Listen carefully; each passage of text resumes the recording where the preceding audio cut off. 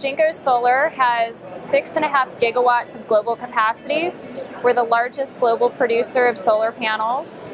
We have a very large capacity outside of Chinese markets, tariff-free products.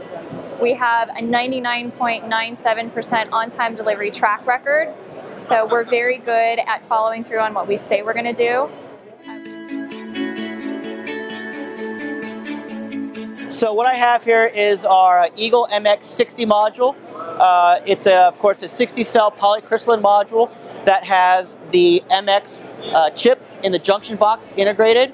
It's also available in a 72 cell format. In terms of color options, you can either have it with the black frame or the silver frame, so residential or commercial application, whatever the customer needs. You improve your shade tolerance, so now we have MPPT tracking on each 1/3 of the module, as opposed to with the DC to DC optimizers, it's one MPPT for the module itself. So the reason why this is better than your standard conventional module is that like I just said, you have the better shade tolerance.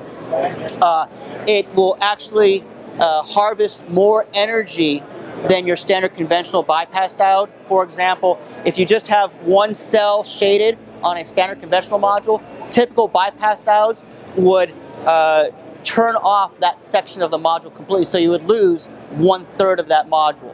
With this solution, you're only losing the area affected by the shade.